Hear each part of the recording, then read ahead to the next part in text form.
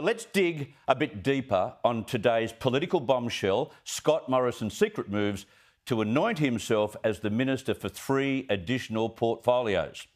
Now, it may make some sense that during a pandemic, the PM needs to be, I don't know, some kind of backup health minister or even finance minister, but then it's hard to fathom then to take the resources portfolio as well when the government had a perfectly sound, perfectly professional operator in Queensland Nationals MP Keith Pitt already in the job.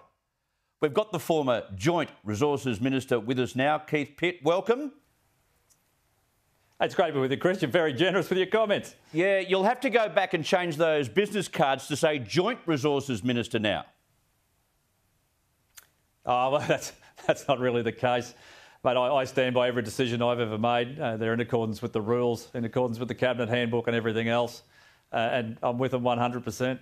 All right, how many times in history have you heard of Prime Ministers sought to be appointed a joint minister of multiple portfolios? Have you ever heard about this before? Oh, well, no, I haven't. But if it was something that couldn't be done, my department would have advised me, I'm sure. And, you know, it was some particular circumstances. I mean, the reasons for it is a matter for the Prime Minister. I can't talk about his state of mind or why he's made particular decisions that he has, but I'm very proud of the sector I represented in terms of the resources sector. They were just magnificent throughout the pandemic and continue to be so. Didn't he like you, or didn't he like the side you were on with certain decisions that you had to make? Oh, there is a particular matter which is currently before the courts, and I can't make any comments around that for obvious reasons, as you'd know. But you were at my feelings on whether I'm happy.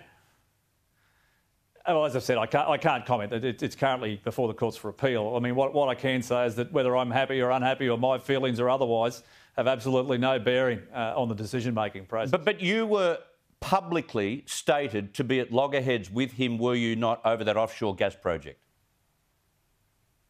Oh, well, there's all sorts of things which are reported in the media. And, mate, I know you want me to buy into these things, but I simply can't. I mean, I held the portfolio. There's a decision that's currently before the courts on appeal, and I just can't make public comment. I like it, Chris, but I'm not looking for a visit to the big house, mate. When did he tell you he had become a Joint Resources Minister? When did you find out?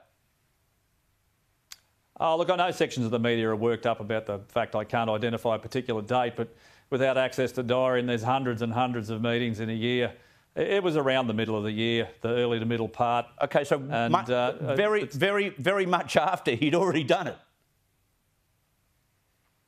Oh, mate, I can't be sure of that. I don't know when it was done. I've seen reports in the Oz and elsewhere, but I've got no specific knowledge of that or otherwise. When you found out that he'd done that, I was focused on my job, mate. Keith, when he found out that he'd done that, did you challenge him over it? Oh, well, we've had a number of discussions on a number of matters. I won't get into the details of that, but we're both very forthright. But, mate, I've never had heated words with the former Prime Minister. I just haven't. I mean, we always put our positions professionally based on facts. There are times where we agree. There are times where we disagree, as you'd expect. But as all good Cabinet Ministers should, you put forward your views. You're frank and forthright because that's your job. But you must have felt like a mushroom, very much kept in the dark on this, and you would have been angry, wouldn't you? Mate, as I said, it doesn't matter what my feelings were. It's about making sure we act in the national interest, that we meet the criteria that's set for decisions as a Cabinet Minister, and that's what I've done. But, Keith, what's in the national interest for the Prime Minister to be Joint Health Minister, Joint Finance Minister and Joint Energy and Resources Minister? What's in the national interest? I mean, that's a question for the former PM. In terms of the decision-making process, there's a very strict structure which can be appealed. That's currently happening on a number of matters, not just in my former portfolio, but others, as people are entitled to do.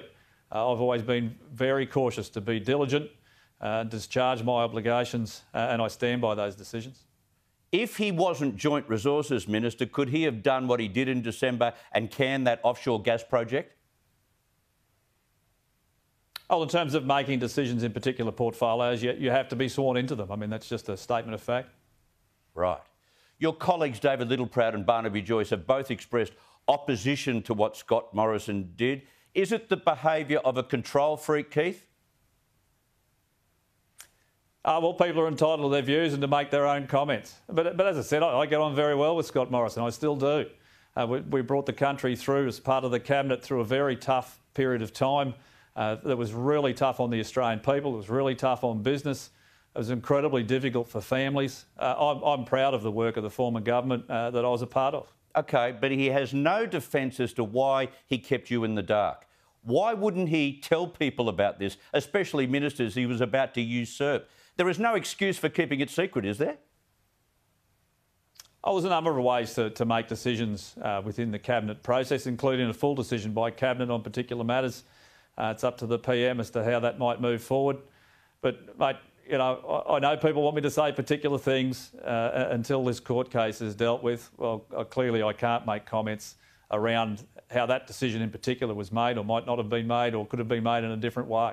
All right, one last one on another issue. The former Prime Minister Malcolm Turnbull has done a backflip with triple pike today, supporting a voice to Parliament, despite saying this in 2017. It would be, in effect, a third chamber. Now, as to its prospects at a referendum, let me tell you, I honestly, as someone who's had some experience in how easy it is to change the Australian Constitution, it would have no prospect of success whatsoever. He's a piece of work, Keith, isn't he? I also said previously supported coal-fired power stations. And in his book he said I was at a meeting I wasn't actually at. And, mate, look, on The Voice, I won't be supporting the proposal.